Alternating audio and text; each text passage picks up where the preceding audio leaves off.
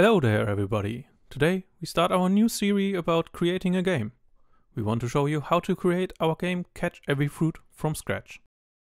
So let's jump right in by creating a new project in Unity Hub. For your information, we are currently using Unity 2020.3. We create a 2D game, so I choose 2D from the templates, give my project the right location and the name CatchEveryFruit. I can now click on Create to let Unity create some basic stuff for our game. And don't worry, that might take some time. When everything is finished, we now see the Unity editor. I recommend watching our video How to Start with Unity to get the basics of the editor.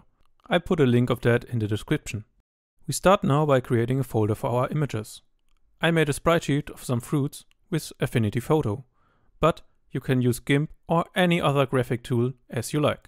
I can easily import that by opening my Windows Explorer in a second window and just drag and drop the PNG file to the folder. You see that there are different fruits in one image file. So we have to tell Unity how many fruits are there and where the fruits are. For this we have to set the sprite mode to multiple and then go to the sprite editor. In this editor we can slice the sprite sheet into multiple objects by dragging squares around them. Try to keep the squares near the objects, but keep a little space so nothing is gonna missing. So now we have different sprite elements we can use in our game. But before we add them, let's just set our game to our future resolution. I set the resolution to iPhone XR, because that's my target object. You can use multiple game resolutions presets to test your game on different device resolutions. Now, I can go back to my scene view and start dragging the fruits into my scene. As you can see, they are quite a bit big for my camera, so I can mark them all and make them a bit smaller. When you change the size, always press the Shift key to avoid stretching. I think this will do it for now. We can change the name in the hierarchy by pressing F2. I just do that for every object. We want to use these fruits later, so we can save them as prefabs. For this, I create a folder prefabs and simply drag the objects into this folder. The next step will be to tell the fruits that they have to fall down. For this, we need a C# script. So again, create a folder for the scripts and a subfolder for fruits. In this folder, we can create our C# script. I keep it simple and name it fruit. When I double click the script, the editor will open up. For me, it's Visual Studio. First thing we can do is delete the start method. We don't need this at the moment. We use the update method to move the fruit every frame. As we want the fruit to move down, I add a method called moveDown. This method doesn't exist yet, but I can tell my editor to do that for me using the quick fixes. You can move an object by changing the transform.position. I calculate the new position by using vector3.moveTowards.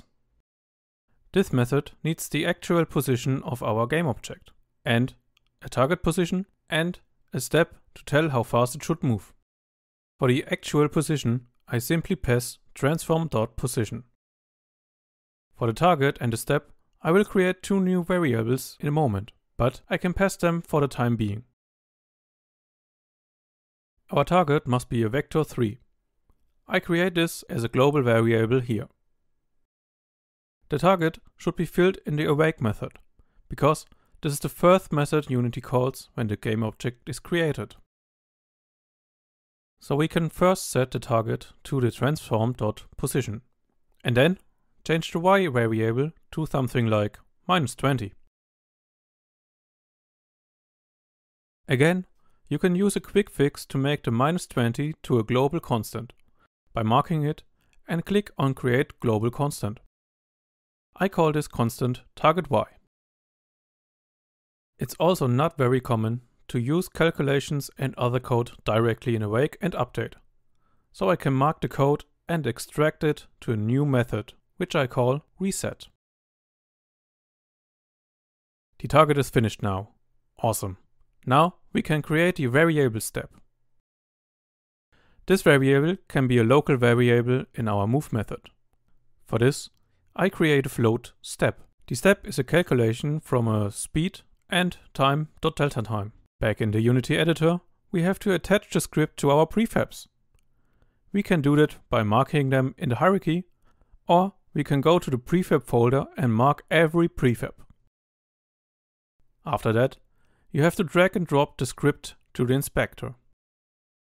Now we can first enter the play mode to see what we have done so far. Awesome! The fruits are falling down. A bit slow for the moment, but we can easily fix that. And another cool thing. Doesn't matter where the fruit starts, they always fall straight and with the same speed. So to fix the speed, I go back to my move method and change the value from my step from 1 to 3. I think that's enough for the time being. And it's also enough for the first episode. I hope you learned something new today. Subscribe to watch the full series, and I'm sure I see you in the next.